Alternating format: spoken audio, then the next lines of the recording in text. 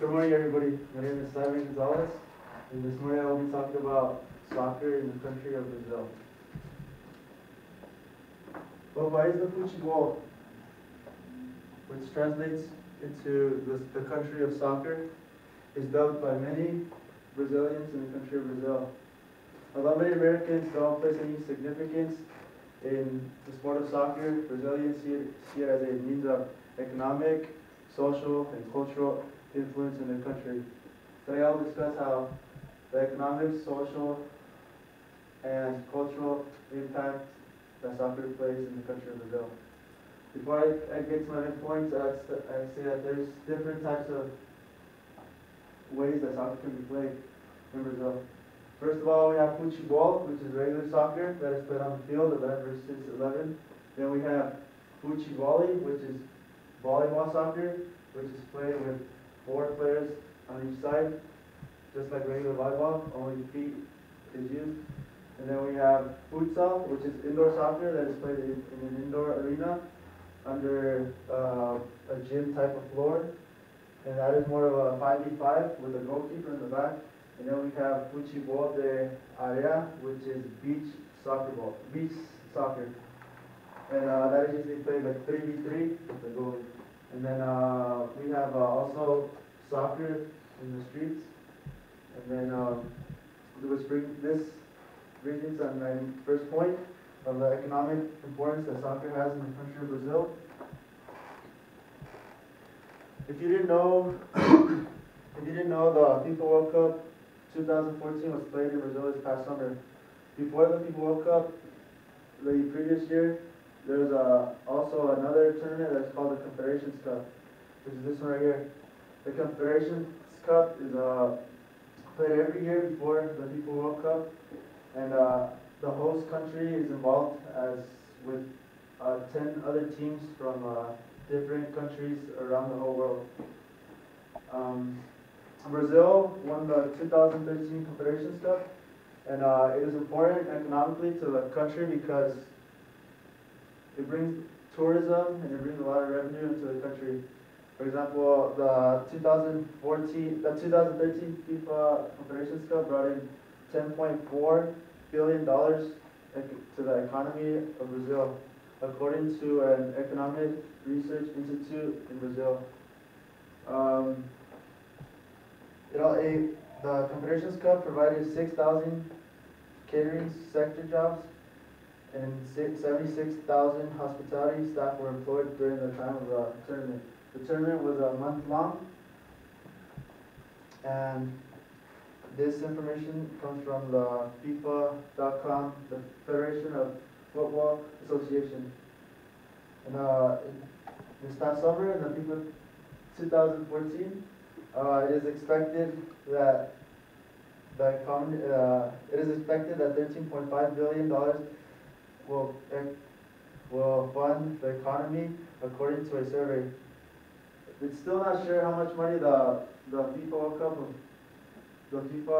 2014 will generate, because it usually takes about a year for the people to find out, the Economic Research Institute, because it's so big, the term is so big, and it takes a year to get all the information down. Brazil's Ministry of Tourism estimates the World Cup generated 1 million jobs for the country. Out of that million jobs, 710,000 are permanent jobs, and 200,000 were temporary jobs. So that just demonstrates that soccer can bring in a lot of money to a country. And the next point is local club games. Local club games are also played in the country of Brazil, and these games also have a lot of workers and a lot of people that put work into it to make them happen. And jobs such as officiating, technology, transportation, security, and cleanups are all part of the jobs which people take in Brazil. So a lot of things go into soccer. And then we also have merchandise sales. We have jersey sales. People sell jerseys in the country of Brazil. That helps the country economically, because many of these jerseys are made in Brazil, in different parts of Brazil, and are sold at local games. So that helps the economy as well. And tourist attractions also play a big role in bringing money to the economy. For example, there's a stadium in Brazil. It's called Maracanã. And it is this stadium right here.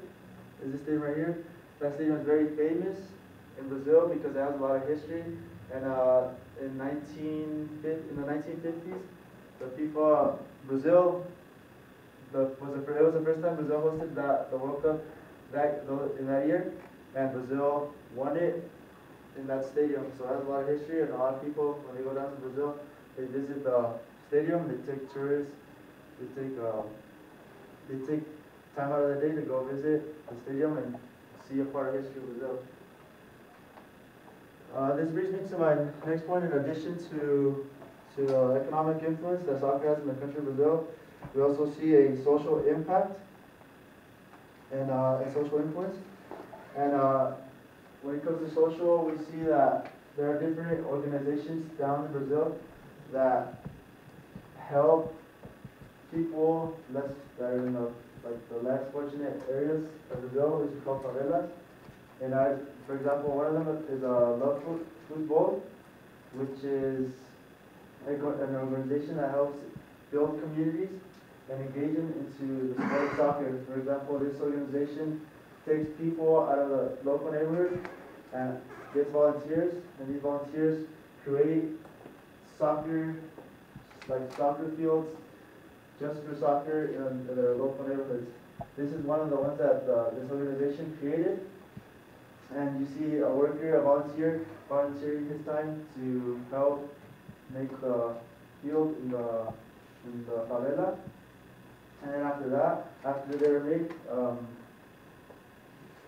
local kids or local people from the local neighborhood take time and they play games against each other. And this is important because this builds communities throughout Brazil. There's also different of these, multiple throughout Brazil. And there's not only this, but there's also other stadiums. For example, this one's in Rio de Janeiro. There's also one in Sao Paulo, and there's another ones throughout the country. And then at these local soccer games, people are seen to converse and enjoy each other's company, which helps build community engagement. And then soccer is like a language that everybody understands. It's socially, anybody that goes to Brazil and loves the game of soccer, they all get along, they like to play with each other. And it's very important for the people of Brazil socially. And then soccer also teaches lifelong lessons. For example, it teaches the kids when they play that practice makes better. And kids get the idea that the more they practice, the more they play, the better they'll become in the sport. And it also teaches them teamwork. It teaches them to work well with others. It also teaches them that winning and losing winning and losing with respect. It teaches them winning and losing with respect. It also teaches them letting go of mistakes and learning from those mistakes and improving on one's person. And in addition to economic and social impact of soccer in the country, there's also a cultural influence in the country. When I talk about cultural influence, I mean these kids are born into the sport. They're born into the sport, and they don't know it, but they're born into the sport. And at a young age, they start playing. And no matter what age they play, and many of the kids, they don't have they live in poor communities, so their parents don't have the money to afford them toys or things such as that, like we do here. So the best they can do is give them soccer balls, and if they can't afford soccer balls, they make their own soccer balls with different materials that they have, and the whole country embraces soccer. For example, on days where the national team plays, the government issues a day where issues a day off for all the employees during those 2 hours that the game is played. So let's say a game is played today at 12, from 12 to 2, all the government people that work or take off the day, like the government gives them a day off, and they're able to go home and watch the game. And then values and beliefs are passed on from generation to generation. As I said, kids that grow up playing sport, and this ultimately leads them to loving the sport when they grow up, and those people then take that, they give it to their children, and so on. This picture right here is a favela in Brazil. It's in Rio de Janeiro, and you see that even like inside those spaces, they take time, they play pickup games, no matter what time it is. And it's very important to them socially and culturally. And in conclusion, we see that soccer can be more than just a sport. While many of us don't think much of soccer as being all that important, Brazilians see it as a means of economic, social, and cultural influence in their country. And this is why they refer to the country as O País do Futebol. And I end my presentation asking you guys to think about soccer next time you see somebody playing it in the Johnson Field or somewhere park across town, and think of it more than just a sport, and think of it as something important to another culture or other people or other person's beliefs. And I conclude my speech with that, and thank you very much.